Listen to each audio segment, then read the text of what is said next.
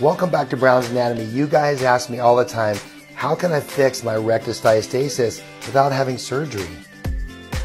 Let me first tell you what rectus diastasis is. Initially, when you have your six-pack muscles, they're connected by a ligament in the midline. From obesity or having children, or you can just be born with it, there could be a separation between those two muscles, and that can be a problem for a lot of patients. What that woman is doing in the video is the transversalis muscle strengthening exercise. You see, the transversus abdominis muscle 3 layers down here is like the internal corset of your abdomen, and by strengthening and tightening that, you can actually narrow the diastasis recti of your rectus muscles.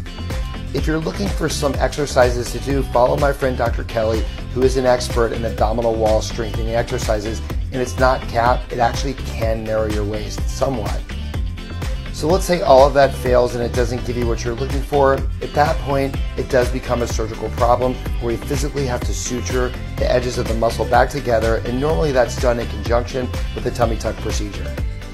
If you're looking for someone like Dr. Tony Yoon to help, Godspeed.